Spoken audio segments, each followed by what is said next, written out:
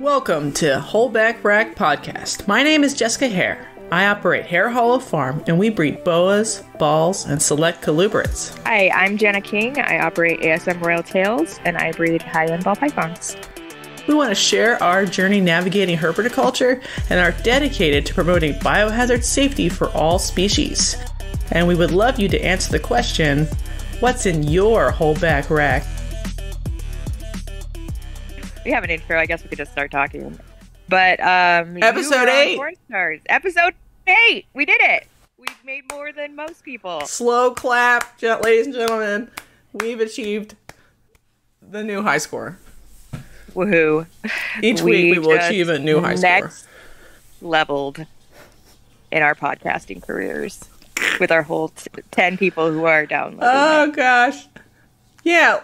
So you heard, I guess, some of it that I was on Corn Stars. Yeah, I'm about 45 minutes into it. I do plug this podcast and you at the end. He's like, what are you doing? And I'm like, we're doing a podcast poorly and probably inappropriately, but we are doing it. We are doing it. Episode 8. Welcome, new people who might be Holdback Rec curious, trying to check it out. It's probably as inappropriate as you imagined it was based on some of the things I said in the Corn Stars podcast. I don't know if you've gotten to it yet. I called a scaleless corn snake a penis muppet, and it was fine that I said that. I'm about there. You just started talking about palmettos, and there was like a corn snake death, and that's when I was like trying to get ready. So right, it's fine. That's when I popped it. I was drinking a little bit, not a lot. Not sloppy. Right. But I was like, I need to get a little loose, maybe a little too loose. It was really fun to hear you interact with intellectual peers with the same education level and foundation as you in the reptile hobby, because I feel like sometimes you talk to me and you probably feel like you're talking to a wall and I just gloss over. And they seem to keep up with you and all the words you were throwing out there. So that was pretty fun for me to listen to. Okay, you're my intellectual peer. You're just not as That's not storied what I meant. Yeah. in the dumb stuff on the internet about snakes, which is, frankly... I am here, but I am also the student of learning and have not advanced that far because you guys were talking and I understood about half of the words you were using. I'm okay with that. I can own that. Like, I'm not putting myself down. I'm just saying, like, it was really cool to hear people firing back and forth really quickly what you were saying. I would like to get to that point. It's coming. Someday soon. All right, you're doing great. It was really fun. It was fun to listen to, is what I was trying to say. My advice is still to, like, go back in time. Old NPR, old From the Ground Up, old Herpetoculture Network podcast, old... the stuff that's been canceled, like Bullshit and old Snake and the Fat Man. Because there's a lot of context to, like, there's 20 years of context that you didn't get yet.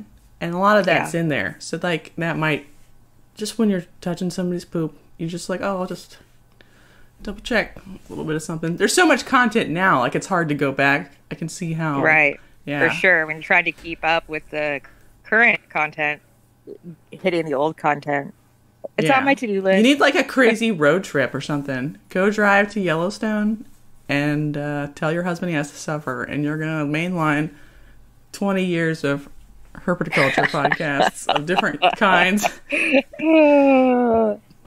Oh, he hates podcasts. Finally got it out of him. He is not a social creature. He's very much a introvert. He was just acting so weird about the podcast that I finally dug into him and was like, what's the deal? Do you not want me to talk about you? Do you like what? Do you not want me to do it? Do you not? Are we triggering him right now by talking about him? Are we triggering him? Yeah, like he refuses to listen to it. And so unless I like listen to it after the kids go to sleep and not have headphones in, that's the only way that this person is going to listen to my podcast. And he's normally super supportive, and he's normally like, yay, you're awesome. And so been really frustrating to me because I'm really, really proud of our podcast and I'm really glad we're doing it. And it's like, I don't know, I'm like really gung ho and proud of it as like an adult thing I did, irrespective of my children or my family, or it's like the thing I did, you know? Mm-hmm. And so I would like my spouse to be proud of the thing I did. And he's just like, eh. And He so I is finally proud. He figured just it out. doesn't want to listen, probably. He doesn't want to listen to it at all. It makes him uncomfortable to listen to two people talking because he doesn't want to listen to people talking because he's antisocial. So for him, it feels like he's being tortured at a family event, being forced to listen to people talk to him. And that's not his jam. So I get it. I understand. As long as he's not like jealous or hates what I'm doing, like the content, like as long as it's none of those things, cool. It makes you uncomfortable that people are trying to talk at you. I get that. That's a fundamental theme. Do you think if the topic was something he was more interested in, he would be more interested in two people talking, that concept, or no? No, he has never listened to a podcast ever in his life and never plans. Okay, yeah, well then he's good. He's fine. Yeah, no, he's not like excluding my podcast while he listens to like gamer podcasts. Yeah, no, Chris is like a pathological listener. Like Twitch is on all the time. Audiobooks, whatever. Like even when he's sleeping, I'm like, stop! You're not understanding right now. You're asleep. Yeah. Yes. So I'm not sure what you're doing. So that's why he's been listening. I don't think he really cares about corn snakes looking like whatever speckles. You know, he doesn't care about that part. But I think just like people talking, he enjoys the sort of ambiance. I don't know. People are weird. And monkeys are weird. Yeah. So he's the exact opposite. It does not give him warm fuzzies to listen to his wife be amazing. It just makes him uncomfortable. Well, you are amazing, so he's missing out. The Snakes and the Fat Man 15 Minutes of Lame contest was decided, the voting, and Antoine Hood won. Congratulations, Antoine. Yay. 15 Minutes of Lame. He was always like a favorite. I did vote for Full Throttle, Alyssa Leonard, though. I don't know. She's like so fun and bubbly. That was who I voted for. I don't know who you were rooting for. Did you vote for anybody? Was not following the contest. Was not involved. Crazy non-sleeper child. Okay, that's okay. Lost touch with reality. Tough week. There was another contender early on for the prize, and I won't say who they were, but they actually... It rhymes with? I don't even know. I don't know. You can tell if you go look at like old promotional pictures and new promotional pictures because their face is missing because they were eliminated from the contest because someone from their Discord sort of ran a bot to cheat the vote. Cheater, pumpkin eater. I know. And supposedly the person, they didn't start it, but they didn't also stop it from happening, and they were sort of aware of it. This is from Snakes and the Fat Man himself. Yeah, so that's not... I don't know if it's like he's a terrible person, but Discord is private, but it's not super private, so... Remember, if it's in black and white, right, people can screenshot it and share it with others. Just a little tip there for you. Hot take. And I'm in this person's Discord, but I didn't even notice that happening when it was happening, and I only knew about it during the podcast. So that was the Snakes and the Fat Man contest. So Antoine Hood gets his full episode, and the cheater was kicked out. So we'll see how that works out for his sort of career moving forward. I don't know. I don't think it's going to affect his like ball python like breeding business, but I think it. You know, if you're not on Snakes and the Fat Man anymore because he's mad at you, he's like friends with a lot of people. So I don't know what that means.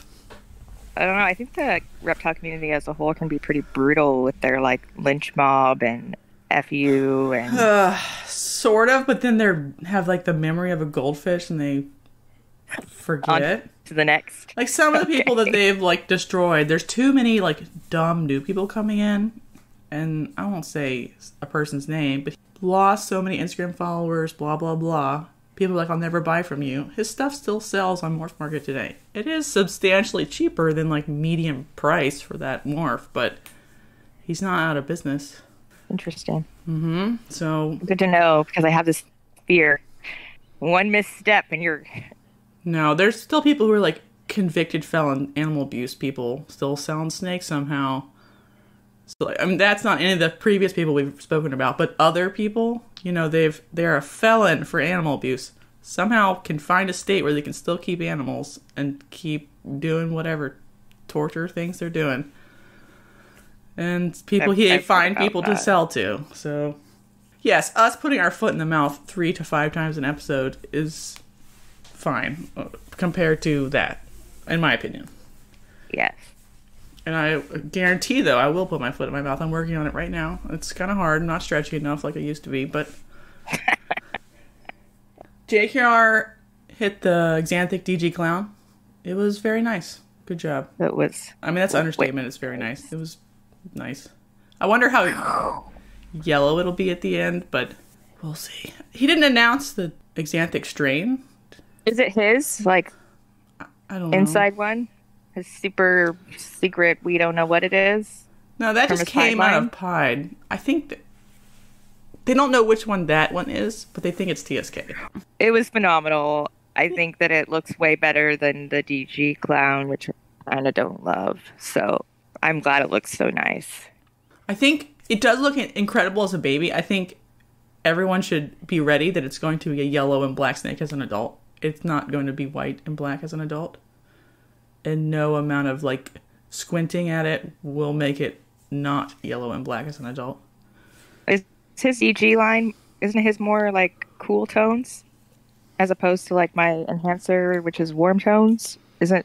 Because there's a very wide range. There's a range within DGs. So it almost would make a more Axanthic animal to get a Mojave DG Clown than put Axanthic in it. Okay.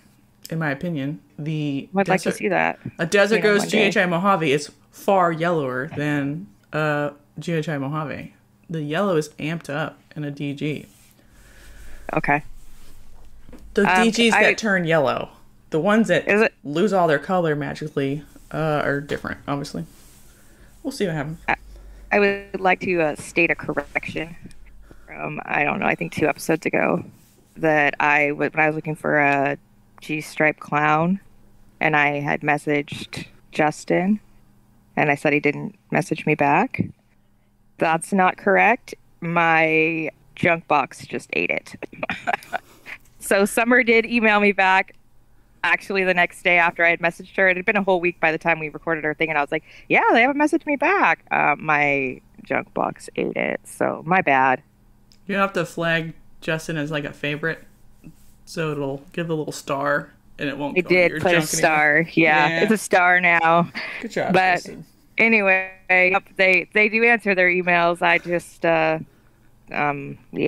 Didn't so that happened. Junk. Yeah, that's okay. Thanks, Justin. He also hit no surprise here. If you put multiple dark genes in a clown and nothing that super conflicts them, they make an amazing snake. A GHI, Confusion, Black Pastel, Posse Yellow Belly. So, to me, they were phenomenal, but it's like not surprising anymore. Like, the best clown combos are the busiest and the darkest. The end. Do you think it had Yellow Belly? No, but I don't. But what do I know? I don't know. Confusion hides Yellow Belly in clown. I don't know if you noticed that. The flames it did have were not colored at all. They were quite white. So that would be what you would expect from a black pastel flame. Okay. To me. They were phenomenal. Yeah. Phenomenal animals. Holy crap. But everything he posts, phenomenal. And then Elijah Snyder, a friend of the podcast, posted a, to me, funny video of him reviewing a sales platform that is trying to compete with morphmarket on the grounds that all of the animals on the platform have been vetted as ethically raised, but the definition of ethical isn't on the website per animal. It's just sort of like a buzzword. And he put a video out And some people thought it was funny, and some people did not think it was funny. But the post on World of Ball Pythons was so sort of like... The Facebook group. Yeah, World of Ball Pythons is a Facebook group. Toxic isn't the right word. But there was a lot of people who were like, this sucks. But then like a lot of people went and saw it because they're like, it sucks. To me, like, not enough people watched enough of it to get his point. Because the beginning was sort of long. I literally fell asleep. Sorry, Elijah. Also, my child has been giving me like 1 hour of sleep a night. So that may have contributed to it. Yeah. I was one of those people that did not get to finish it. Yeah, if he did the whole video maybe in a 15-minute block instead. And so like you got to like the point of claiming being ethical is hard. So you need to back it up with how you believe you're claiming that. And then you're fighting morphmarket, which is an industry leader for a reason. So you need to bring your A game and an industry giant. Like you're not going to be able to compete with that. Right. I mean, if you want to join it, fine. Don't compete with it. I don't know. But like the premise that like they're going to win because they're ethical is fraught to begin with, and that is correct. On Elijah's point. So if anybody wants to go watch it, I'll put a link in the show notes. Just give it time. Skip forward a little bit if you want. He goes through everyone's ads and talks about whether or not it's ethical. Really. Why did it get taken down? Because it got heated in the comments? Yeah, a lot of people were just like ad hominem attacks to Elijah, like he was dumb or whatever. And he was just sort of being pithy in the comments back because he's I don't know, ballsy. You know, he doesn't care. He'll be pithy back. He is who he is. And the people's rude comments aren't going to deter him. Yeah, and so people would be like maybe a real criticism comment would be like, you lift up morphmarket if you prefer it. You don't be negative about something you don't prefer. Oh, okay. Like, kind of. I don't know. Like, to me, I'm pretty negative on people who ghost me when I want to test, which we're going to get into that in like 10 seconds. So, like, I'm publicly negative about that, but I'm publicly singing the praises of people who test. But people should be embarrassed when they send diseased snakes to people and won't refund. Shouldn't they? Shouldn't we call them out? So I don't know. I don't know how positive or negative you should be to try to make a change. But obviously, catch more flies with honey. So here we are. That's why we bring Jana on. That can roll us right into the update of the year, actually. It's crazy. Whoa. Describe it. It blew my mind when I read it. But for some reason, most people have not read it even still, but you describe it. I have it pulled up if you want me to verbatim read it, but I can just describe it if you want to. Yeah, I don't think we need to read it verbatim. So what we're talking about is morphmarket has issued a default policy update for virus testing. It is monumental for the entire industry. Monumental to have morphmarket backing up testing.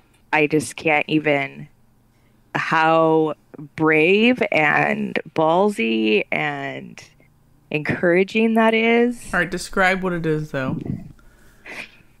Okay, so they basically are stating that if you buy an animal off morphmarket and it tests positive, the morphmarket policy is that the seller owes you a refund.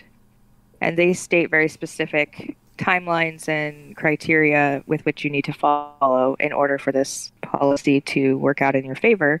But it's basically an accountability policy if you're selling, say, animals, which in the past, in the before, because we are now in the after, I couldn't tell you how many times you have been ghosted, I've been ghosted, because we were trying to be upfront. If you're buying an expense, I mean, even if it's only a few $100s, if the person isn't willing to back that with a disease-free guarantee, you're basically rolling dice and gambling with your money. And when you start getting into the higher-end projects, you know, when that's $3,000 to $5,000, you can't gamble with I don't gamble with $3,000 to $5,000. You can do whatever you want, but it is now a standardized policy that if you sell someone and they are choosing to test, you are liable for that. And you don't get to be like, well, and if you don't want to do that, you can opt out, but you have to specifically state it in your policy terms and make yourself look like a D-bag that I don't want to buy from anyway. Right. That's the biggest blessing right there is you don't have to come to somebody on bended knee with like a groveling, nice email. Everybody's on the same page unless they've signaled that they're not. Thank God. So do we even have to ask anymore? No. You have to double check with their terms of service that they haven't chosen to opt out, but everyone should be on the same page. The thing that's like giving me really intense, weird feelings is the lack of response from big dogs of any kind. Big dog ball python breeders, big dog boa breeders, big dog corn breeders, big dog any breeders. Crickets. Nothing. They don't say yay or nay. They're obviously mad about it, is my opinion. They don't want to be held accountable. They don't want people trying to hold them accountable. I have no idea why there's no response. Can you think of a reason? Even from people who condone testing, there's still no response. Like, no, like... So do they want people to not know that they can test so that they'll pass through their 2-day window and then everything will continue as normal? That is my instincts. If you read the policy, basically it only applies to those of us who are testing on intake. It's not telling the sellers that they have to test, and it's not telling buyers that they have to test. It's saying those of you who do test, the sellers are liable and do have to refund you because that is considered selling an unhealthy animal, which is a monumental first step. I'm not trying to... No, morphmarket is doing correct. I just don't understand why the rest of the hobby hasn't... So the rest of the hobby, I think, will continue to remain silent on it because the less publicity it gets, the less people are going to be asking the question of if morphmarket, who is the industry giant, the selling place for multiple reptiles, all the reptiles, is stating that this is their new policy. If no one notices and no one questions it and no one is asking questions, then everything is going to continue status quo. And so we know from emailing that Justin will let you test. And if you get a positive, that he will refund you.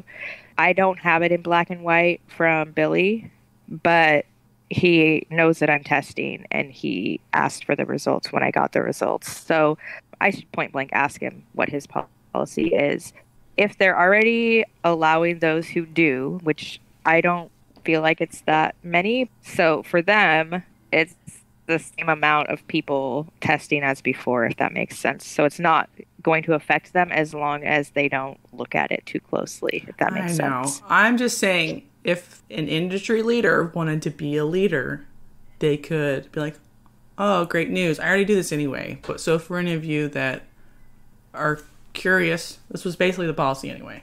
But none of them have done it. And I've gone across the board, corn snakes, bearded dragons. I've looked for people who are not just normal laymen or sort of intense hobbyists that are excited about this. It's almost no one. All of the little Discord buddies all went off and speared off and put, the link in all the Discords were all in everywhere. I put them in BOA Facebook groups and I put it in World of Ball Python Facebook group. There's lots of likes, but they're mostly just people. No big dog. It's like, okay, cool. That's what I do anyway. It has become very clear. Where's Snake Discovery at? They're like the most public, most ethical people around.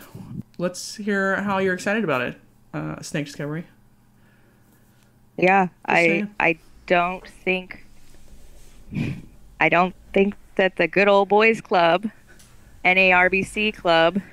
Yeah, obviously them. But what about? Think we're going to hear from them. What about literally everyone else? Everyone else. YouTubers, pet tubers that don't even breed. They just love pets. This is, I don't know, that transformative. Crickets. So weird. Crickets. Yeah, the hard part to me about it right now is crypto takes a poo sample, technically. So you can't get a poo out of a snake in 2 days. So my store policy is still more generous. It's 7-ish days. But if somebody came to me and was like, I need to get poos out of these, but I don't want to feed them for 7 days. Can I have 2 weeks to get a poo? And I'm like, okay, sure. For sure. Yeah, absolutely. So hopefully people... We could be more generous, but it's monumental to have something. Yes. To have some sort. I mean, like, so what it looks like to me is that the sellers and the industry giants aren't going to get behind this, and they aren't going to push this, and they aren't going to use their influence on this subject. But we've already seen that. I mean, they could have been doing it for years now, that we've had the technology to do so, and they choose not to. So I think that it coming out of left field from morphmarket, who everyone loves and uses and needs and appreciates, and all of the amazing upgrades that they're working on and have recently put into use, that they need our support. They are the ones that are going to push this change uphill. And I think that that's what it's going to come down to, is that it's backwards. It shouldn't be the platform that you sell through that's having to police this, but the fact that they are, we've got to just take that and run and hope that one day somebody jumps in and starts pushing it as well. But I think for now, he's standing alone. Yeah, I'm also concerned that people might be messaging him behind the scenes and be like, I'm a level tier 45, supreme whatever advertiser. This wasn't what I've signed up for. I don't know. I would love to be a bug in his email. I know. I am sure that he does not have crickets. I am sure that he... No, I know. Isn't that has crazy? Not. He has probably had so much blowback. But I think that he came from a really strong position, and the policy is so light. Yeah, you can opt out technically if you want. You can opt out, and it's only for people who are testing. You don't have to test your own things, and it's completely reasonable that no matter how angry people are, or no matter how upset people are to see this, it was the right amount of step forward, of ease forward. Like, I don't, it's being done so well, and I'm ecstatic for the community and for the testing community, and for that little push forward. Feels like huge progress. What does this mean to normal people? To normal people, it means if you haven't tested yet and you're interested, maybe you should, because more people may be testing on intake because they sort of are aware that it exists as a choice now. So you could, if you wanted to, but you could still just allow them to test your stuff. But you need to, at minimum, have a place in your home that you can have returned snakes. Unless you want to ask every one of your buyers to euthanize for you, which is its own problem. Collections can't be like one way. They have to have a return portion, because that's how we're moving forward. You should probably double check their results. Use your vet, whatever. You shouldn't assume... I don't think people are going to be testing... I don't think people ever test to defame your name. By the way, everybody. Never. We bought the snake because we want it. Because we wanted it. Because we wanted to add it to a project. I have been accused of that. I know. It's crazy. Maddening. And it's like, no, you don't understand. I just lost an important piece to my project. And I bought this animal. I'm not having buyer's remorse. I am pissed. But I am being courteous and calm, because I'm a professional, and that is what you do. But that does not mean that I am using this to return an animal that's fine. Like, I wanted this animal. That's why I bought this animal. And right. It's very twisted logic where they're like, of course you're out to get me because I'm famous or something. I don't know. It's nonsense. Yeah, absolute garbage. But now you can't be accused of that because it's in the terms of service. So we're doing so good. Thank you, John. I will send you flowers or something. I don't know where you live, but I'll find out because that's what we need to do. Or like a meat basket. Yeah, that seems fun. Like charcuterie and cheeses. Yeah, it's the holidays. Wow, that sounds fancy. Oh my god, I love charcuterie.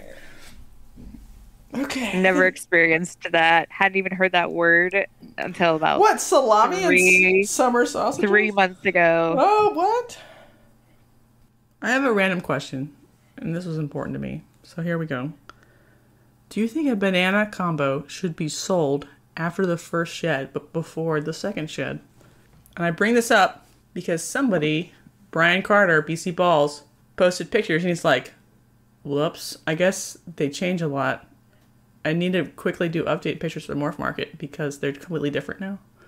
And I was like, I think that some lines of banana do that thing that you taught me about where they like wash out and then they shed again and they're fine. So absolutely. I don't think it's even lines. I think it's combos. Like the entire combo will do that. Well, that's fine. Yeah, maybe true. My experience, I haven't seen it in every combo, but mine did that, and it caused like a huge drama between me and the seller because I was like, "You photoshopped it. This is not the right snake," and I like freaked out, and I was like, "That is not.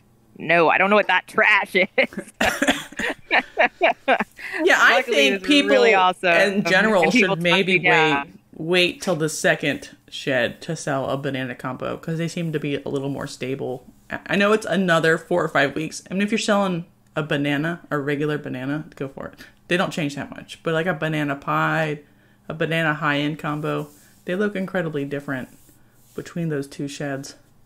Or we just need to have a better understanding as a community that that's happening. Like, I had no awareness until that happened to a snake I had spent quite a lot of money on. And I asked around because I was freaking out that I was getting like scammed or whatever. And all the people were like, he's not a scammer. He's a really great guy. We've all bought from him and nobody's had any problems. And I'm like, okay, so he's not a scammer. Then why would he Photoshop his photos so crazy? And it took me quite a while. I talked to you about it and I asked around in different groups. It took me quite a while before you had given me that answer. And so then I was able to like ask other people if they had experienced that with banana combos. And that's what I finally... It wasn't something I could Google or something that I could like deep dive in forums or Facebook groups. It was something I had to like specifically ask and to get specific answers. We're on the record now. Most banana combos, banana pies and banana multi-gene combos change color from the first shed to the second shed. And before the first shed. So like they'll be super saturated, then they'll desaturate almost all the way. Then they will gain almost the color white. Back. Yes. It's crazy. I don't know why nobody talks about it, but I think if you're going to sell it before, then you should put a note in the ad. A disclaimer in the ad, for sure. First shed banana, and maybe even wait till the second shed, frankly. Because they do look, to me, they look better after the second shed. They do. It's cool. It's a cool look when they're all washed out, but it's not the look you're going for with the banana. So that like white and purple is not really what you're going for, and it's not going to stay like that. And so, yeah. I now I know when I see because I've had that experience, but I don't think the everyday person and even the newer breeders know that on any level. Heard it here first. So you heard it here first. Hot take: banana between first and second shed can look white and purple instead of orange and purple. It's crazy that it can do that. Now, collection updates. Do you have any collection updates? My butter hypo Hadiji female, proven female that I got on a crazy deal on Facebook was Boyd negative. Good job. That's exciting. You know what? I still think it's Boyd, but who am I? Boyd? I thought it was a Boyd panel. You know what? All the ball python people call them Boyds because of Aussie Boyds, but it's like saying Boyd? zoology. You know, there's 2 vowels there, so you pronounce each of them separately. Okay. Call in. Phone lines are open. Operators are standing by. We want to know if the proper pronunciation for B-O-I-D is Boyd or Boyd. Boyd. panel. We could ask Chad. So that was really exciting because she was really, really crazy cheap. So I was concerned, and she was housed with like Amazon tree boa. Is that what she was selling with it? I don't know. There was a bunch of other species and stuff, and that's always scary. So she's in a tub all by herself in a way other room, and I was completely expecting her to be positive for everything. So the fact that she's negative is huge. She has plenty of time for her quarantine because she laid in like the first week of October. So all good things. Your turn. Oh yeah, you have a ton of time. You're good Ton to of go. time. Yeah, I'm really excited. All of my stuff came back in, and I guess I haven't taken a picture of them yet, but my like animal reveal is I got a banana calico yellow belly clown from Character Meyer Royal Constrictor Designs, and I got a female clown finally, a calico clown. He's very attractive looking. He's got a cute little like paradox ringer butt, which is pretty cool, cute. I don't know. I'm still like concerned. My reservation was always the banana. I don't mind him making hets because then the male hets have the banana because he's a male maker. So those Which could be will sell sold. the shows. Yeah, that'd be fine. That part's great. It's just like if you're breeding him back to a whatever to hit a male combo, whatever GHI, yellow belly, calico, whatever I'm into. They're forever also going to have banana. Yeah. So, but you know how like sometimes you'll miss banana because you have a recombination event on the gametes, and so sometimes females will be banana, sometimes males will be not banana. I'm just like hoping that happens like 10 times. So yeah, my experience with banana that actually produced any males, because my banana pied produces no males ever, is that all of my bananas have been males, but then it's still 50-50 for the other offspring. That's not normal. So gender-wise. Really? No. So like half of the offspring will be girls and half the offspring will be boys, but they're not banana boys. That's not But normal. all of my... It's supposed to be 5 to 10% for both ways. That hasn't been my experience, and the other people that I've talked to that have bananas have had similar ratios to me. It just might have been just dumb luck.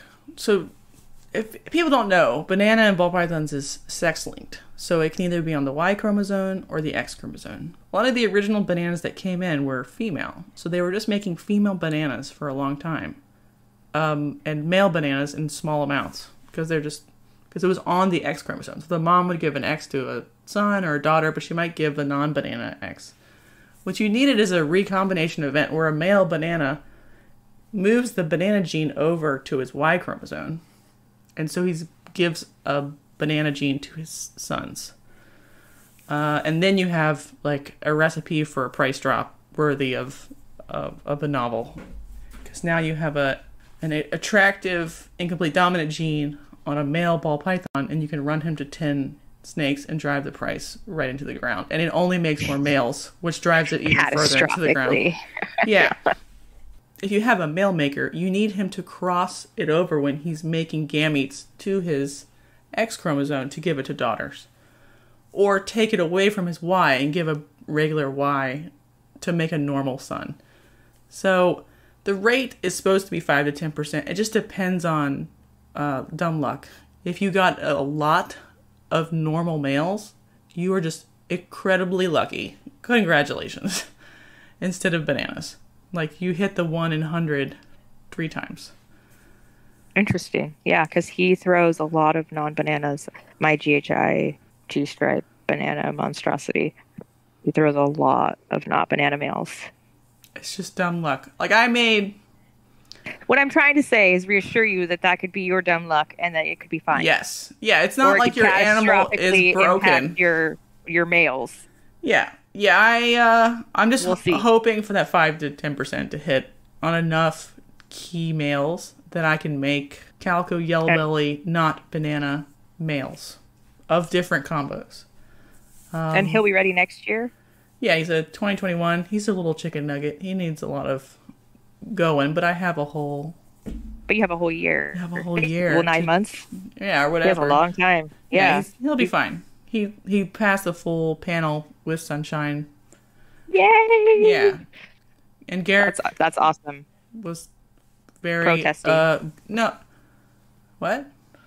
He was pro you testing. Oh yeah, protesting. He wasn't protesting. I was like, Sorry. I was confused. He was. Yeah, he was very gracious even testing. before the morphmarket policy change. So, right, he was amazing. You can do business with Garrick and feel confident in what's happening. Yay! And this is my finally have found a female clown. Holy mackerel! This is probably the. And did she come from Garrick as well? Yeah, I just like throw it in there. Obviously, she's not gonna be ready for a long time, but now you have one in your rack. Finally, so have a female I would not complain about clown. that. Yeah, I'm not sure what the plans are, and we'll go through like a whole episode of like future plans. But in general, I want to start getting males that are for next year as soon as you can in the previous year, budget notwithstanding. So this is just part of that process. He's become my like big male for next year, and then maybe after Christmas we'll get the new Desert Ghost male and then the new Pied male.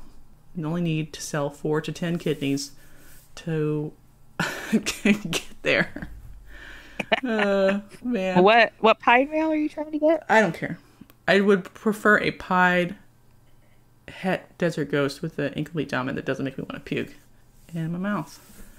And then I want a Desert Ghost male visual. It doesn't have to be het for anything else. So it could be like, just to replace the inchy DG. That's not that exciting anymore. And I have lots of inchy het DG daughters now. So like, I need to run like a new male over those things. So I would love to buy like a DG Krypton as like the replacement DG, because it's, you know, another recessive that's probably floating on half the DG stuff anyway, but it's a clown replacement. I could put him to all those the het clown girls that have something stupid in them like pastel, and that would be like it'd be a better pairing than just a straight DG plus incomplete dominant. But if a blackhead DG just fell out of the sky, I wouldn't be that mad about that either, even with no additional recessive. So do you think this new morphmarket policy will change the way you buy? Or open up more avenues for you to buy? Yeah, I feel like maybe I'll have more confidence to buy the one I actually want instead of buying stuff from people I know won't treat me like shit. Like, you could try more people out. Like, look. Right. Maybe go more expensive. I've been like given clear orders to not buy cheap things, buy as expensive as possible to keep things, instead of going horizontal, go vertical in price. Right. And that's correct. It's just, it's difficult when it's a gamble. When it's a gamble and it's like 50-70% of the time you either get no response or bad responses, and then you get demoralized and you go buy more corn snakes. So like repeat. Yeah, that's happened multiple times now where I'm like, okay, I guess I'm leaving the ball python hobby for 3 months. I'll be back when you guys have improved substantially. That's pretty much my collection update. Everybody came back negative. I tested the Russian rat snakes for crypto, tested the lavender Arctic hoggy boy for crypto is negative. They're all going to go down now, so we'll have them come back up in 2 months, do their thing. It'll be delicious to look at. He's very sassy but like bold about it. My female is like she doesn't want to talk to you, but so she'll get mad at you if you're in there, but he'll come out just to sass at you. He's like actively pursuing you. I guess he wants to be fed or something. I'm trying to like, because I'm emptying him out to go down. But so he'll come out to like, you know, see what you're doing. But then he's like, oh, I don't think so. And he'll like give you a little old talking down. But he's, you know. I actually love it when snakes are like that. Like 50 gram nothing. Little unicorn fart of a snake. How do they go down at that size? They don't even get that big in the end anyway. Oh, okay. Like a male hognose is a third or quarter the size of an adult female hognose. Wait, so do they go down together? They'll go down at the same time, so they come up together, but I don't have to house them together. Is that what you mean?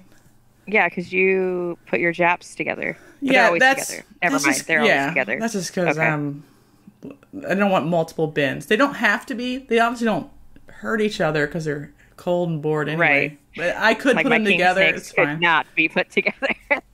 There's some snakes where maybe one snake. Yeah, where like being together might remind them that they were buddies, or buddies is the wrong word, but like a compatible pair. So like when snakes are in the wild, they will brumate, usually not on purpose, but multiple animals will congregate the same hibernaculum. So you'll, come April, you'll like flip 10 near a hibernaculum and it'll be like 4 black red snakes, a couple of milk snakes, some garters, and, you know, a decays or something. So those black rats that are coming out together, it's not quite as the same as those like group, you know, garter snake explosions that happen in Minnesota. It's not quite like that, but those 2 black rats might be the time they're like, I guess I'll store sperm from a little quickie before we disperse from the hibernaculum. They might not even, the pairings that happen later in the year might just complement the pairings that happen already very early. Yeah, so hey, you're here, so I guess you're good. And they do ovulate much later. Like a black rat ovulates in like May and even early June where I'm from. So like it would definitely be stored sperm. She's not ovulating. She's not worried about that yet. But it's quite possible there's some sperm storing, or even like from the season before. Because sometimes garter snakes will store from before. So you should, if you're going to co-house them, they should be housed with the animals that you want them to breed with eventually. So I did put all the corn together, but it was only the females. Because I wasn't sure which male was in charge of that. And also they don't eat each other. Your mileage may vary with. So tips and tricks for both buying and vending at a reptile show. We're just going to go back and forth of things that we think of off the top of our head and riff a little bit. And then we'll talk about vending later. This is for buyers. What's your first tip for a buyer at a reptile show, Jana? When I'm buying, I like to go with like what I want in my mind.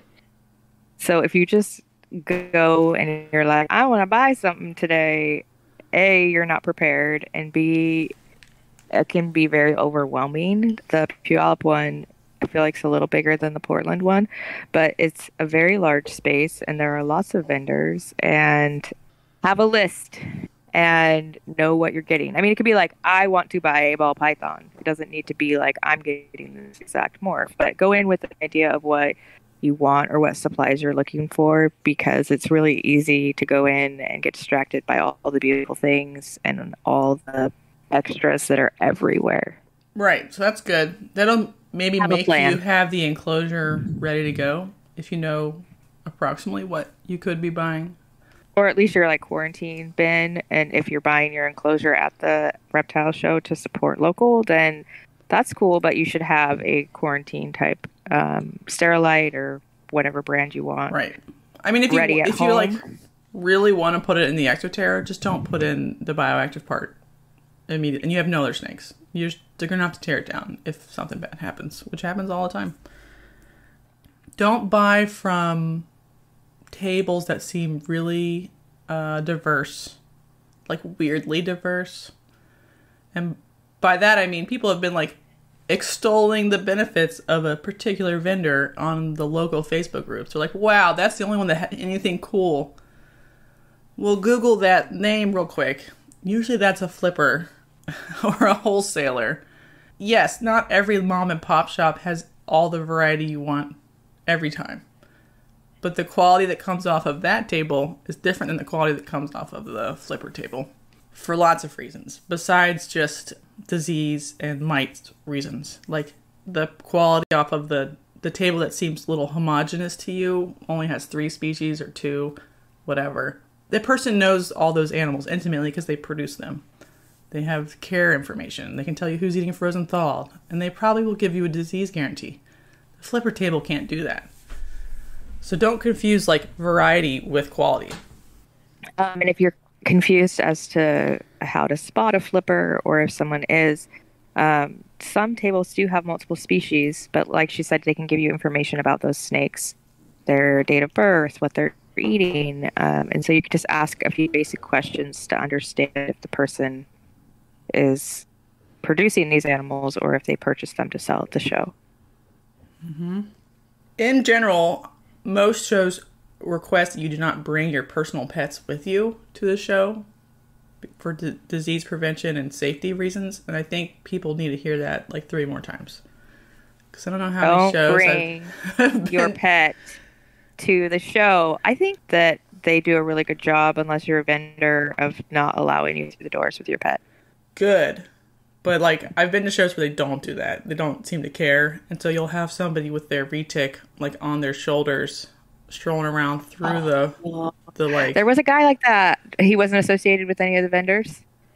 I don't know about Pac Mars. I just saying, like, I've seen it at other shows in other states. Okay. And I'm just like, A, gross. You're bringing your snake into all kinds of whatever on just people's clothes walking by. B, that's a safety risk. Because the snake is scared, potentially. Maybe not. I don't know. Some dumb kid could reach up at any time and just, like, pull hard on that snake just because it's fun. And they're kids. They don't know any better. And then you have, like, a bite risk. Keep them at home. I'm so tired of people treating their snakes like dogs. It's been going on for 30 years, and I've seen a lot of it. They're not dogs. They don't really like stuff. They do like to maybe, like, cruise outside, but that's sort of, like, a stress event. And it's, like, maybe hormetic, but it's still stressful. So don't bring them to shows. Don't bring them. So assume that there is going to be a vendor at the show that is going to have mites. And depending on what reptile you are choosing on, purchasing, use your best judgment, and always quarantine your animal. If you're bringing home, like, a ball python, you can definitely pre-actively, before you see mites, treat for mites. But there is definitely going to be somebody at the show that brings mites. It happens every year. And then all the Facebook groups go crazy afterwards because they're all mad. But just know that if you're bringing home an animal, it should be quarantined properly. And if it is called for, or the type of thing that could handle it, you can treat for mites and not infect your whole collection or your other species of reptiles. But quarantine, quarantine, quarantine. Yeah. That also leads into another tip, which is when you're browsing, do not browse by touching.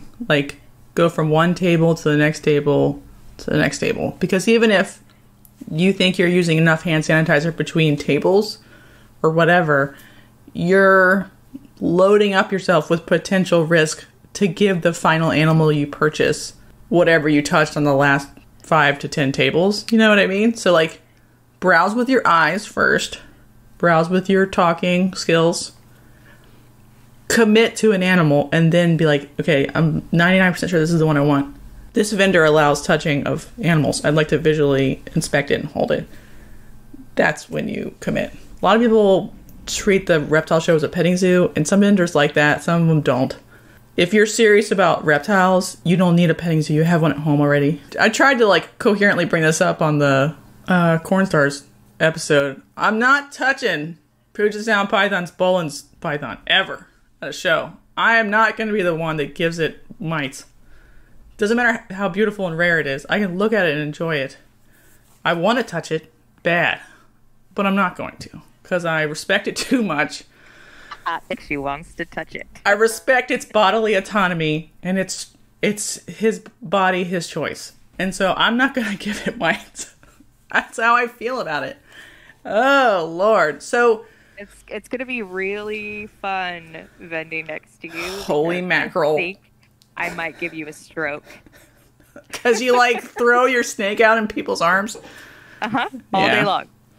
All day long, over and over again, and you are going to have a hernia. And then you're going to be like, vendor people, I would like to move tables because there's too many germs next to me. Ew, yucky.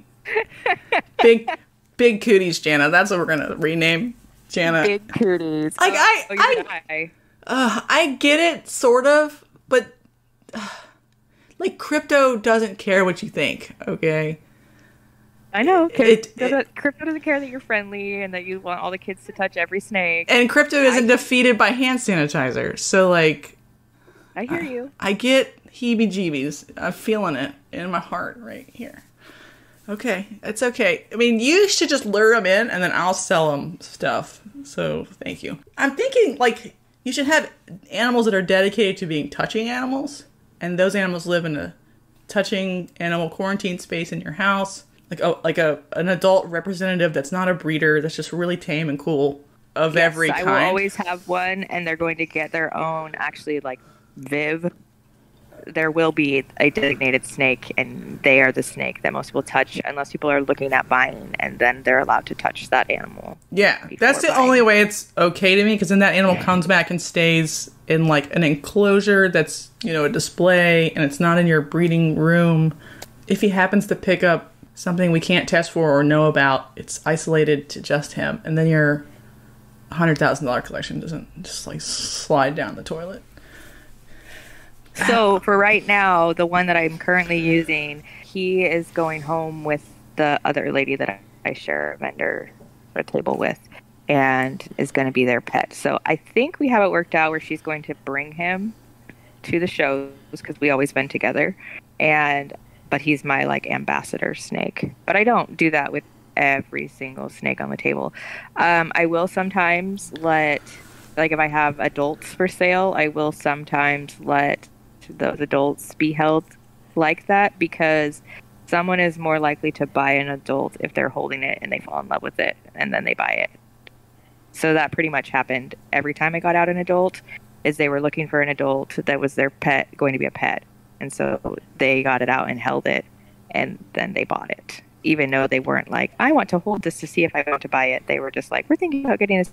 We hold this one, if that makes sense. I feel triggered.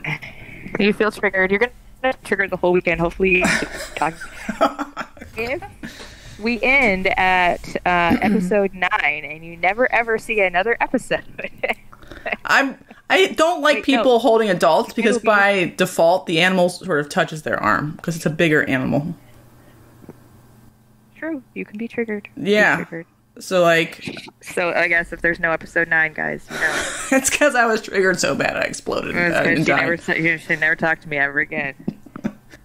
Okay, but when I don't. All the customers to your I know. table, thank you for doing that. You can be triggered about my 5 snakes that are going to go home with crypto, but you were going to sell a whole bunch because or Arena, like they went to the BOA table right before that doesn't test, and you know there's Arena on the base of their sleeves or whatever, and Arena can or cannot be very fast acting in ball pythons. It's really good at getting picked up off of surfaces, and they ain't scrubbing all the way down to their elbows and on their clothes. Sure aren't. Yeah, I'm triggered. I mean, I'm working through stuff. I don't even want to do a show, but I can't seem to sell stuff sub $300 with enough regularity, like just through Craigslist, Facebook Marketplace to justify what's happening. I don't list anything under 300 on any of those sites. I do, and this is probably a mistake. I just feed them until a show, and then I take them to the show. Oh, and I've heard like a lot of people who were at the Portland show, because I'm not as great at the Portland show, will not be traveling up to our show. So there should be less ball python vendors there, so I should do better. If I do really good again, like I did at the last Pure show, I may not go to the Portland show. Okay. Because there was a lot of competition. Yeah. We'll see. Well, I looked at the new vendor list. It's 100 names now. It was like 45. So a bunch of new people have decided to vend since I last looked at it. I don't know if you've looked at it. Like Triple L is now coming again. They always come. Well, they weren't coming the last time I looked. So I was like, oh, maybe they couldn't schedule it. They hadn't scheduled it yet? Yes. So I was like, maybe they didn't want to go because Josh's Frog was the headliner or whatever. Oh, that may have hurt their feelings because they have been... But now they're signed up to go again. So I was like, okay. They just hadn't signed up yet. They've been at every show I've vended. And they get like 12 spots or something crazy. Yeah. Do not pass go. Do not collect $200. Triple L reptiles. Are they bringing actual reptiles? Because I think the last show they just brought a bunch of stuff to sell. In Portland? Mm-hmm. Triple L is not a dry goods vendor particularly. I'm not sure. Well, maybe I'm misremembering who I'm thinking about. We have dry goods vendors. That's fine. I don't care about them. Triple L is a flipper, everybody, and then you can decide what you think about that. I'm sure on their table there are animals that are not sick. but on their table there are 100% every time animals with mites. So Are they the one with the sick that had the sick like boa or retic or whatever from a year ago? I don't know, the one with like Mouth rot and no, that was somebody else. There's always a fun person at a show. We're talking down shows. Shows can be good or great. Yeah, this is getting real negative. Let's find some positive. My other, I don't know whose turn it is. Is it my turn? I don't remember. I was just saying Google vendors in advance. Look at the vendor list. Decide if they're something you're interested in. And then you can actually message them and then to put a deposit down and pick up at the show to guarantee you get a hard to find item or a hard to find species or gender of a particular thing. If you want to have like a better show experience instead of just like doing the flea market thing where you like race through and try to find, which is also fun in its own way. Like the looking for adrenaline. Yeah, you're like, hooray! That's so Saturday morning is always like peak psycho here. And then it like definitely like also if you're like super seeking something, you have to do it. You have to brave the line. Yeah. Well, unless you purchase it in advance is my point. Unless you purchase it in advance. If there's something you really, really want, like a hognose, and you can't purchase it in advance, you better show up an hour or two before the show and stand in line. Or get the VIPs. I did not understand what they were doing with that, but now it's more clear.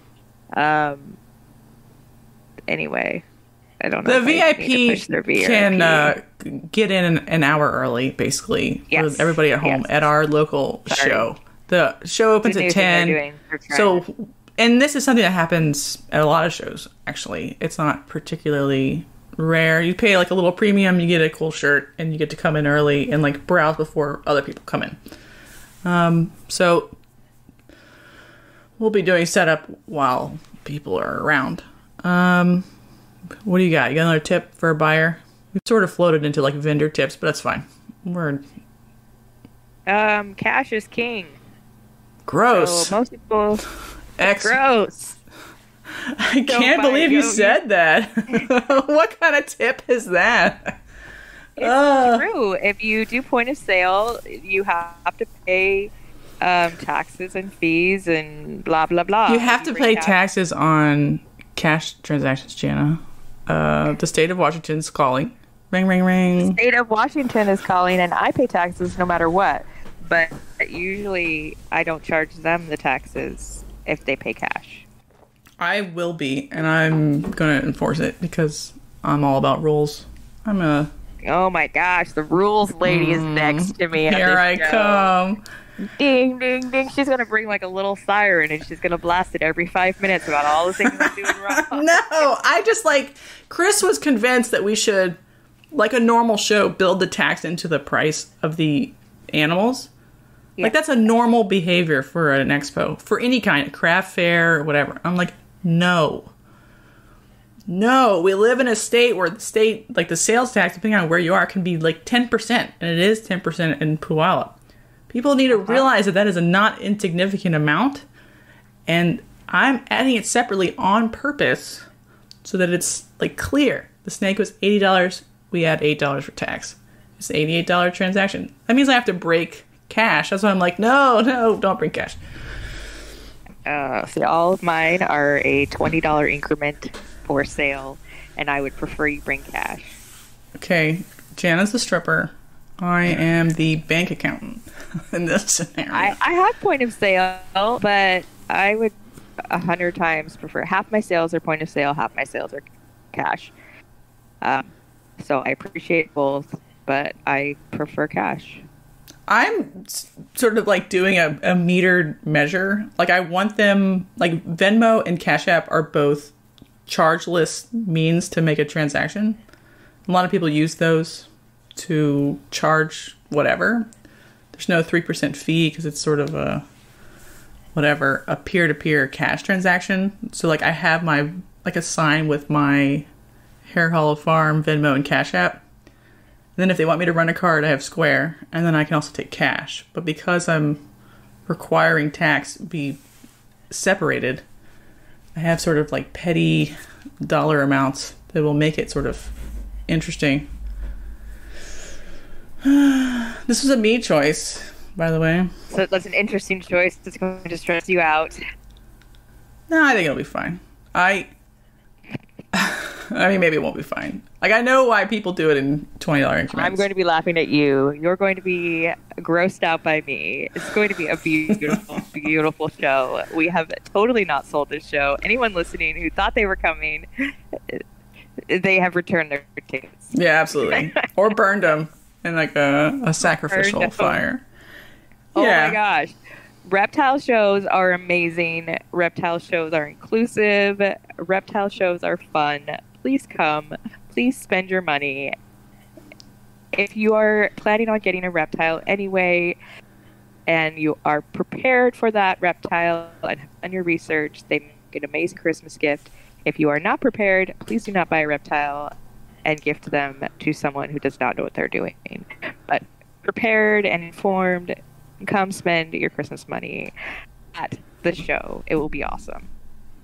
Yes, it's a good place to find another weirdo to talk to, even if you're not buying. Like if you want to sit in the beer garden after you found some sort of gargoyle gecko friend. Beer garden? Yeah, girlfriend. What are you talking about? I expect Chris will be lost to the beer garden by midday Saturday. I didn't even know there was a beer garden. I know, you should walk around. I bought my dad vendor tickets, and he will probably get lost in the beer garden. It's his birthday that weekend, and he's gonna come hang out at the show for 2 days and maybe help. But I forgot there was a beer garden, so that's where he'll be. You can barter as a buyer, but you have to respect no's if they happen. Like, and try to be polite about it. Like, if it's Saturday morning at 10 a.m., do you think you have a lot of room to barter for 50% off a hognose? Do No. not barter on Saturday. If you want a good deal and you want to barter and you're coming to the show to get a good deal, you can barter on Sunday, but most people will politely decline your bartering on Saturday. Sunday, even Sunday morning at 10, whatever, you come in, but definitely Sunday at noon, You have a chance. barter. Yeah. I will say yes if you were trying to buy. Wait, you're not supposed to reveal your hand this early. Jana might say yes. We don't know. I say yes Sunday afternoon if people ask for a reasonable off, like, hey, can I get $20 off this $300 snake? Yes, you can. Thank you for your purchase. All right, that's not too bad. Some people will come and be like, I'm gonna like wholesale price this whole table. Will you do it now? And some people do that, but Where are you? Yeah, come to my table Sunday afternoon. I'll wholesale you. I will wholesale you my table. the whole thing. That's never happened to me. I'm talking about like one individual wanting a $20 discount because can't pay full price on anything. I allow it, but not on Saturday. I guess the East Coast shows are different or whatever, but there's a lot more bartering and dickering and being like cheap right away. So you have to like shut people down early. It's Saturday. Come on. Bartering is not well respected at this show on day one. Yeah, good. It's mostly a no to, like, these are the prices. If you don't like them, find a different table is kind of the attitude. I had $1,000 snake on my table, and it was another breeder, and he's like, if that's still there at the end of the show, which, duh. He's like, I'm going to come back and chat with you. And he came back, and we haggled a little bit. Did he end up buying it or no? Oh, yeah, for sure. Okay. And that was totally fine because it was literally we were breaking down. I took the show for fun. Like, look at my expensive snake, and was completely shocked to have sold it. So yeah, that happens. But in the for the most part, I do not see much wiggle room with reptile shows. And a lot of people, you have to remember as a customer when you go in, a lot of people have a show price rather than like an online sale price. And so they have already worked in a better deal for you because you are all coming into one spot. It is a little bit less work for us as vendors to sell 15 snakes at a show than to try to individually sell those 15 snakes and meet up and have 15 different conversations about snakes. And so there is already some discount built in. So don't be disrespectful if you are trying to barter. Be kind, and you will likely, if it's Saturday, be told no. Right. And then, for the most part, this, going off what Jana just said, this is probably the best price you're going to get anywhere. Like, Morphmarket will be double, triple. Correct. Because they're building in, like, pricing for shipping and the sort of cost of the box and stuff. So these are rock bottom prices already, so be conscientious of that, be courteous. Yeah, I'm like much more talkative about a bargain, even on Saturday, if you're buying multiples for some reason. If you're like, I want all of your female whatever's head clowns or something. I don't think I'll even have that many, but I would be much more interested in like brokering a deal on Saturday if they're moving numbers, in my opinion. Oh, for sure. But like I said, I don't feel like those kind of buyers. I know. It's crazy. This is such a pet show. It's such a pet show. This is such a big like metro area. There's just almost nothing. Most vendors buy their stuff on Morphmarket, not at the shows, unfortunately. But also most vendors don't bring their Morphmarket quality stuff to the shows because it's very unlikely that you'll sell them, if that makes sense. We've created a culture ourselves of not bringing our good stuff. And so the other breeders aren't coming to look for breeders here because they know nobody's bringing their good stuff. Does that make sense? It's like the chicken and the egg. Yeah. So Chris has said, like, and I'll just let him do it because it's fine. He's like, I want to bring, 25% of the snakes we bring are things we don't expect to sell, but are like dick waving snakes. And I'm like, that's a lot, but fine. Because we'll be able to come home on Saturday, so we could like bring back, another. I'm coming home on Saturday. I'm not staying with y'all this time. Yeah, so we could bring back more if we sell out, and like the expensive ones are taking up slots or whatever. It is a chicken and the egg thing, but this show is sort of famous for being, $300 and below type stuff. Not even $500 and below, but yeah. Which is different than what it is in other places. Range. Right. I'm going to have a different... Like, I'm going to have a few in that price range, but I don't expect them to sell, if that makes sense. Okay. Yeah. We'll see. I don't know. I'm nervous.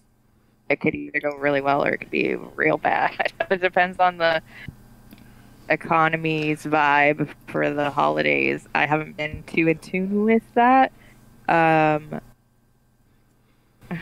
there are less vendors there that I thought that I competed with at Portland. I feel like you don't know until you've done it.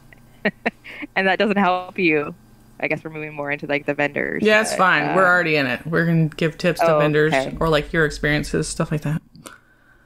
It's a little nerve-wracking to not know how you're going to do. If you can go and make $5,000 or you can go and make $200, I don't know. I get nervous. I get really nervous this week. I will be nervous all week, and then I'll be fine once I get there. I'm going, and I don't necessarily have like a dollar amount I want to sell. I would just like to give away like maybe 100 business cards, I guess. I that's my goal, really. Like if I could talk to 100 people, give away 100 business cards. So I don't feel like I'm bringing like my flagship animals anyway, because a lot of my production is already sold. It's just sort of some of the leftovers. Well, I mean, they're good leftovers. Like, there's still little Christmas leftovers. There's still little boas and stuff that are... Actually, like, most of my balls haven't even been picked over yet. So there'll be some stuff. I just, like... All my climax are sold, my climacophoras. I don't have hognoses yet. most of my corns that are like really nice are, I'm either keeping them, I'm not selling them. So next year is like a better year. So I'd rather give people business cards and be like, hey, do you want a blue and green snake on a stick that doesn't die from like low humidity? I got them. They're coming. They'll be here and ready in probably like June or May. So that's part of at the next show. Do you know?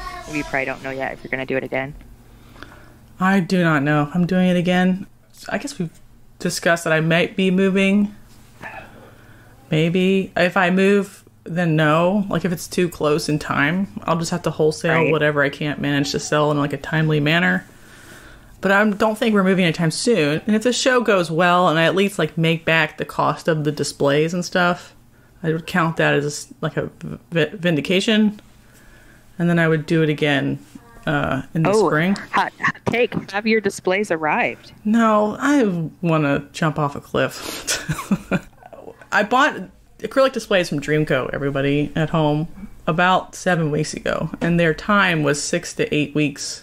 You messaged them like I advised you. Yeah, I did, and they didn't respond. They didn't care. That's great. So they sent me the lights, and they sent me like a PVC deli cup holder that I'll use for corn snakes, which is like something they already had in stock. But I don't even have like a FedEx number, and if they're sending it freight and they send it Monday, I still might not get it by Friday afternoon to like fill it. So I bought trade show wooden box with plexiglass in it to replace the acrylic displays, and I'll just put deli cups in them. We'll use the acrylics next time if it doesn't make here in time. Which is fine. Okay. Life sucks. I don't know. And maybe I'll like that more anyway, I'm not sure. Because then like you don't have to touch the snake to get it out of the acrylic to put in a bag or a bin. It's in the deli cup to begin with. So if I get really grossed out by people, I might just make a rule there's no touching. And so all snakes stay in the deli cup from the beginning to the end. They don't come out at all. There's a chance that might happen. I mean, decided they get a front row seat. Yeah, I don't... I like, because I'm not going to like overly present my snakes, I'm not expecting to sell a ton or something. Not going there for that reason. Going there to like show up and be part of the community and hang out, sell what I can, whatever, and give out business cards to promote the like stuff that's coming next year. That'll be even cooler. That way, like I can manage my expectations if it's a very poor selling show for me. Why did you decide to vend in the beginning? Jana's vended twice now, everybody. So, like, why did you decide to begin the first time? Got some experience. Okay, so I decided to vend because nobody had any idea who the heck I was. Because selling baby snakes one at a time, sub 300, is tedious and soul-sucking. Had you listed stuff on morphmarket before you vended, or were you just like, I already assumed it was bad and I needed to go? Yes. Okay. So I just knew it would be soul sucking because I had bought snakes and I know that I was soul sucking when I was a new buyer. I just knew that the one-on-one and the local and I have sold snakes locally, like breeder males that I didn't want, or if I bought a collection and I had to sell the ones I didn't want to keep. Like, I had sold locally before, and it's such a soul-sucking experience to sell one snake at a time. And then sometimes there are people who message you all the time forever. And so I just knew that I didn't want to be that kind of a seller. And so your options at that point are wholesaling or putting them on morphmarket and sitting on them for years and years and years. Because all of the stuff for my first season, 90% of the stuff for my first season is sub 200. It was a learning year. I was using breeder females I could get a hold of. I did not have high-end males to breed to them. it was a learning year and there was very little in the way of holdbacks. And so I knew that I needed some avenue in which to sell these that were not going to suck out my soul. And so I had planned to go to the April show and figure out all I needed to know about vending, not be a vendor, but just go as a person, because the first show that I vended was actually the first Reptile show I had ever been to. Isn't that wild? Ever.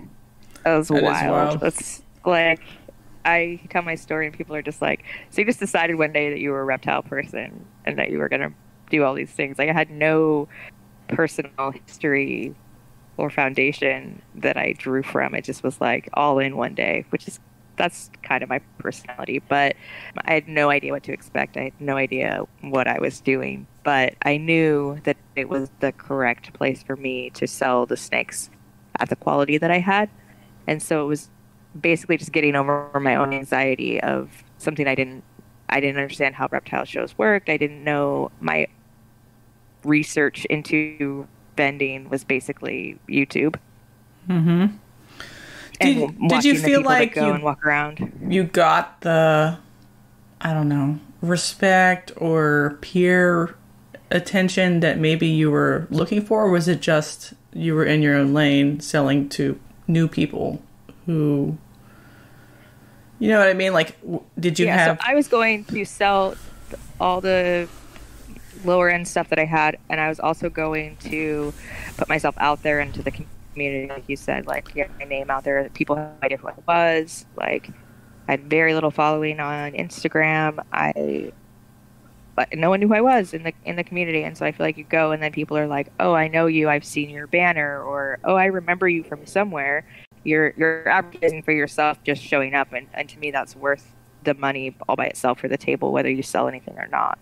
And so I do feel like I made a lot of connections that I didn't have before, and now I'm involved in like a Instagram vendor chat list or breeder chat list, and I am involved in some groups on Facebook that are like the vendor group chats and stuff, and people know who I am now.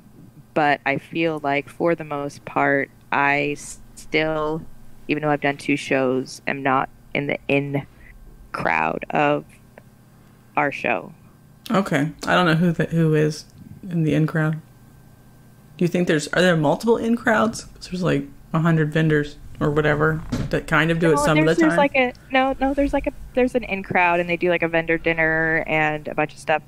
But it's always like a crap show, and the last 2 times I've had to like switch restaurants at the last minute, and then you go to the restaurant and they're not prepared, and then you're like waiting till like 10 p.m. to eat. And you've met me. We do a podcast together. You see like 12:30, which is like now. Jana gets a little spacey. Jana gets a little cranky. I gotta eat when I gotta eat, and so I haven't been as present in the vendor popularity group as I probably could have been at the last 2 shows, because I'm tired. I just worked all day and I want to go eat, and so I haven't done the vendor dinners. And if I had, I probably would be more buddy with everybody. But like, there was a big barbecue. I didn't get invited to that. There was I'm not in it yet, and I've been doing it for a while now, 6 months, and so I don't know. Maybe experience will be different for you. You plan on going with the vendor dinner with your husband, right? I've thought about it, but we have to get back to take care of Alex. Like, pick him up from being babysat, basically. So we don't have time, really. Maybe one day. Yeah. If Alex is older, a little bit easier. I could go and have gone. I don't know. I've seen a couple people that come back from the vendor dinner that are at the same hotel as me. And I don't know, they're pretty hammered, which is fun if you weren't vending the next day. You know, like, I'm not going to go get hammered and then show up on Sunday. Right. Hungover, reeking of tequila. Yeah, I think that sort of style. stuff is if like you like fly to Daytona for fun and you're gonna Correct. do the Daytona show and drink and not vend, just have fun and play on the beach. Right. Like that's what I would want to save merrymaking. Maybe this year we'll have to do it, like do Daytona, Arlington, Tinley or something. Yeah. So one of those. Just for fun. No kids, just reptiles. I don't have any other tips for vendors. Do you have any other tips? Before I went to a show, I set up my whole setup In your house? in my house. Well, it was July, so I actually could be outside. Not anymore. And I have a table. So I actually set up my whole display because I had never set up a vendor display, and I found it very helpful. It helps you think of all the little tiny things that you don't think of that you're going to need. I have like a list of things that I'm just going to bring just to double check, like tape and zip ties and scissors and just like stuff to like, yeah. So I have 12 bottles of sanitizer and I have a little cleaner and paper towels. Yeah, that's all like pretty normal stuff because everybody poops eventually. Somebody poops somewhere in a deli. And extra delis in case like whatever happens. Somebody's going to poop. So bad you're traumatized. Every show somebody has, it's so bad. Somebody has destroyed their little deli. Yeah. To the point that it just goes in the trash. Right. Not the snake, the deli cup people. Come on. I think there's a really good snake discovery video about vending tips that's kind of old because they used to run a show that they go over, like bring everything you need and then times it by 2 because somebody else might need it eventually, tape or whatever, because they need to hold down their sign because something broke or cobble together something to fix something. So that's all good advice. Hot take. Charge your square. Or bring a charger. Or bring a charger. I have the card reader. Do you have the big square thing or do you have the little... Oh, fancy. Okay. Yeah, I have the little dongle, but if somebody brings you has a chip card and you swipe it through the dongle, they can reverse the transaction as card not at the location pretty easily. So it's like a fraud issue to upgrade to the chip reader specifically. It's only $50. I have one that's not in a thing like yours is. It's just like a square. Did you plug into your phone? Is it a chip reader? No, it doesn't plug in. Yeah. All right. You like insert the card into it. Weird. Well, maybe mine was like the old style, but mine has like a cord I can plug it into, any USB outlet. I think yours just has the base it sits on. I just don't have a base. I have a special okay, I get what we're talking phone about. Case. Yes, there is a separate piece that comes off if I want to, but I keep it on the charger at all. Sorry, everybody. At all times. We have video so we can see what we're doing. Right, you guys at home. The Square has a point of sale reader that integrates with either a phone or an iPad or even a laptop if you want it or whatever. So you can charge someone's credit or debit card and also like input a cash transaction if you're trying to keep your accounting clear and you don't want to have like a separate register for accounting. But you have different sorts of card reading devices that Square can sell you. So Jana's saying pre-charge it or bring the charger with it so it doesn't have to even run out. You want to also charge your phones and keep chargers for your phones there because most people use their phones as... I use my phone as my point of sale. Yeah. Chris is going to be like the hot cashier girl at the show. That's my plan. Like he doesn't know what's going on. He's dumb. He's confused. Beautiful though. Beautiful. So we'll have him run like... And he's really kind and happy, which should take the edge off of your... Yeah, I know. And I'll be like triggered the whole time. So he'll just be like, yeah buy some more snakes. So he's going to like run the point of sale. Her. Somebody shot her puppy when she was a kid, and now she's bitter about all snake diseases. Absolutely. So just don't mind her. Just a little damage, We accept all in the reptile community. So damaged. I'm surprised they let me outdoors. Just a little scarred from real life experience with diseases, and that's okay. Yeah. Because you came back and you're educating, and when we get done with the show, you're like, here's the 15 things you need to change, or we can never speak to each other again. I always have a very severe position about many things. It's because I'm the most scared. But it's probably okay to have like a 60% version of that more severe position, and that's still safe 95% of the time or something. But I'm still trying to prevent the 5% or less risk part. Right. I'm just like, was too hurt, too sad, and now I want to be as safe as I can. That's all.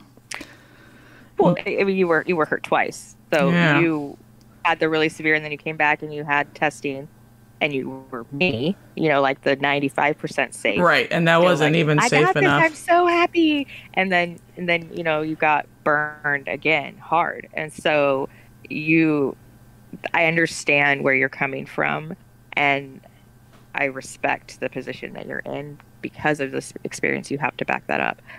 I'm in like your number 2 slot, and I realize that I could be safer, but I also don't want to suck the fun out of all of the hobby. And so, are you making people wear gloves at the show this time, or no? Still, no, I don't do that. Okay, and that's going to bother you. I don't do that. I let people hold snakes. Usually it's one snake, the snake. That's not even for sale, but it's a very fun experience to me. That's how I draw on all my customers. Like, that's what I'm there for. If kids have never held a snake before, I'm giving them that experience. And I understand that from where you're coming from and the experiences that you have, that's triggering and not something that you can do, but I'm choosing to do that. Even though it's 5%. Here's a question. Whenever you become big ovaries, Jana, are you still going to do shows to sell to kids because you just like kids, or are you going to be too busy and you're going to wholesale everything under 300 no matter how many there are, because you'll just have like more 250 300 other baby ball pythons that are worth substantially more? Are you still going to do it for fun or whatever? I don't know. Well, one step at a time, one season at a time. I think I might. I think I really enjoy the connecting with the everyday person, and it reminds me why I'm in the hobby that I'm in. It's not about I have the most expensive snake in the region, or it's very grassroots why we love the hobby and why we got into it. I think it reminds me of that, and I think it's a really fulfilling experience itself without selling anything. And so I'd like to say that I will continue to do it, but I'm not that future person that is trying to run a higher end business. So I don't know. I've also not been burned yet by any of the diseases in a catastrophic way. And so I still have this ability to be a little bit naive or willfully ignorant. But I can't say what I will do in the future or what my plan is, because I'm really just taking all of this just like a bit at a time, if that makes sense. Yeah, I would prefer to not do shows, probably. Even if I enjoy it. I do not want to do shows. But that's been your take for a while. Like, you've drug your feet on going to a show. Yeah, I don't want to do a show. I've been selling stuff and torturing myself on whatever avenue. Whereas, as an infant in the hobby, I was like, I need to do shows. Yeah, to me, shows are incredibly dangerous, and you need a lot of fucking balls of steel. And if you don't think that, then holy fuck. I don't know. That's what I think of shows. Because I've been to shows where people look at their snake, look at you, make direct weird eye contact with you, and then put alcohol on a paper towel and rub the adult mites off the snake while looking at you. Put the snake back in the bin. It's still for sale. It's still for sale. They've just, took the big obvious adults off. I don't know. You'll have to give me your opinion. Well, you went to it in July. It seems like a good show. It's much better than... It's coming across so negative. Well, I've been to Hamburg and Havre de Grace, which are East Coast shows that are interesting. There's some bad juju out there. And there's like great vendors right beside them. That's like the shame of all of it. But this one is cleaner, and now it's in the new facility. There's more physical space between vendors. So if there's like a grocer vendor, they're way over yonder. You know, it's quite physically far away from other vendors. So that's good to me. You don't have to like accidentally bump into everybody's table just to walk by or whatever, like the way it used to be, where it was like absolutely like so like you physically do not have to touch other people, which is good for COVID and everything else. And you also like won't get mice on your shoes necessarily because there's just too much space between people. All of that seems better. I only would vend with them now because they're in the new building, because space is important. I don't know. That explains why this the tone of this show hasn't been very positive. I think that you're in general very anxious about the dangers of disease sharing at shows. Yeah, a Chinese wet market where they're like murdering tanukis and selling them and they're half alive. Yeah, you know, that level of like the gross. A reptile show is like just a couple steps down from that. We'll see, and I don't see it like that. I see it as like we'll see. Yeah, all of my stuff that's going is going to be quarantined on the return, and half of it will probably end up being tested. So, like, that's how much of a burden it is for me. When you were a child, did you go to a reptile show? The first one I went to, I think it was probably 15. So does that count as a child? Yes. Okay. Okay. Did it make you feel happy and magical inside at 15? How did you feel as a 15-year-old going to a reptile show? I liked going. It was nice. But I've seen more. No buts. Just you liked going. Yeah. So that is why I go to the shows. I also got Arena from reptile shows, so I don't know. I don't want people to be like, oh, a show because the vendors are clean is immediately good. There are icky vendors there for sure. Your best bet for a clean animal is to find a vendor that's clean and just buy from them. Don't touch 10 things on your way there. Don't go to the bathroom and touch the doorknob. Go buy from the clean vendor. Don't walk around and touch all the tables and the surfaces. Gross man. Go buy from the vendor you want. That's why, like, if you pre-research and then go there, you can get a good snake and it won't have Arena. If you just buy based on your eyeballs, I don't know what you're buying. Nobody will agree with me because part of the fun is like the browsing and whatever. But I'm not there to browse. I'm not there to browse. Friendliness? Not at my table. Well, good luck, because that's what there is. You gotta be friendly. You gotta drop people in. You gotta make connections. Like, I fully expect to see people at the show who were there in the Portland show who weren't quite ready to buy, who are now going to be ready to buy and coming back and looking for me because I made it like an impact.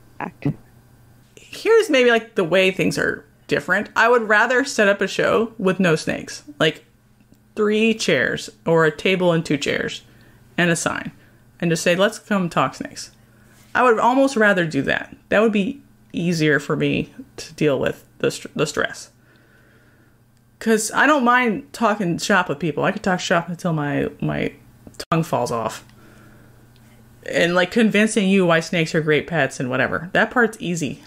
The potential zoonotic disease transfer risk and the spillover event that came from whatever dude's rhino iguana somehow figured out how to jump into snakes, and you just figured out the new way to make a new disease. Congratulations.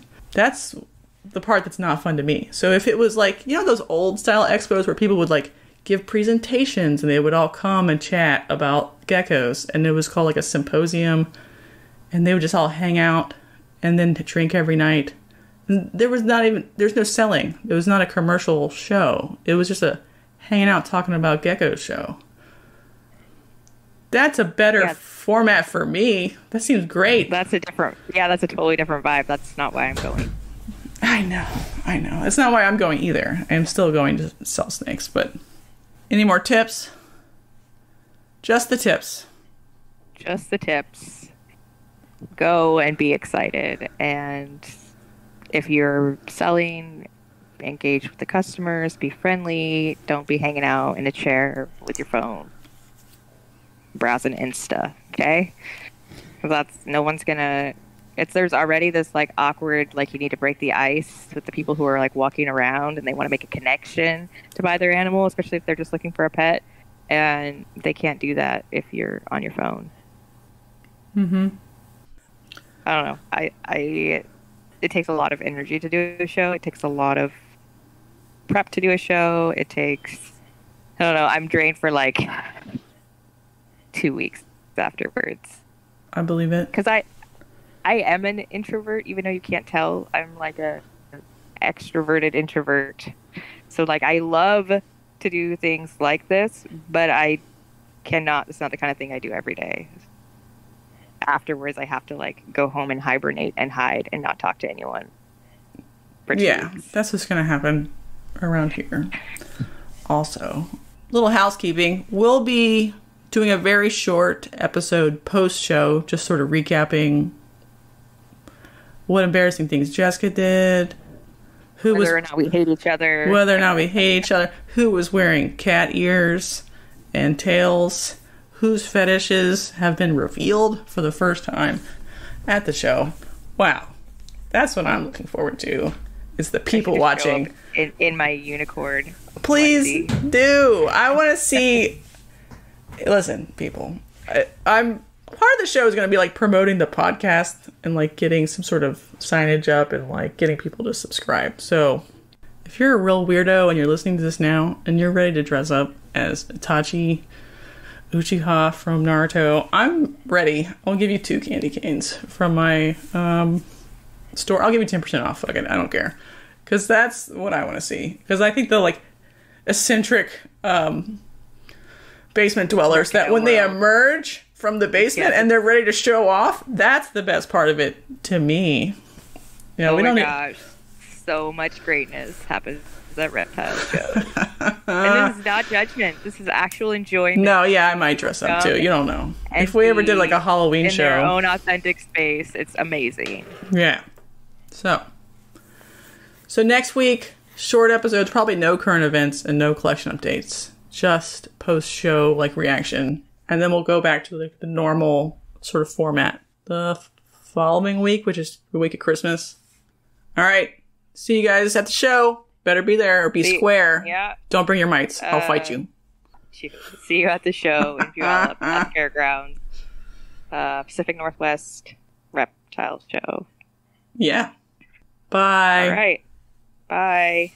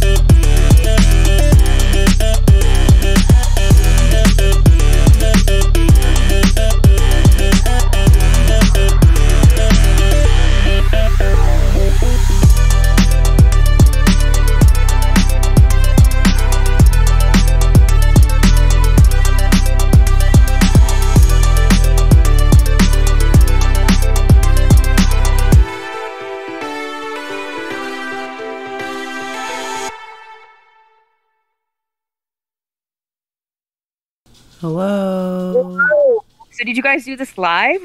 No. They just don't edit. So all the, Oh, okay. whatever. That sounds dreamy. I don't want to have to edit. I'm so glad you're doing it. I don't think it's our destiny to have a non-edited podcast. You know, Yeah, probably not. we record in the morning. We have 40 kids and pets between us.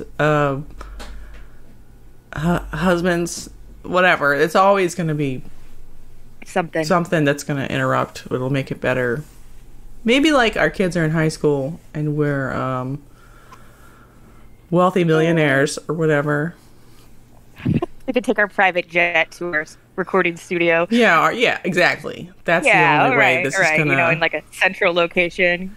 Yeah, that'd be fun. Let's go to Costa Rica. Oh my god. Oh, Costa Rica. Yeah, we could record sign me up. 10 episodes. Yeah, it'll be fine. There.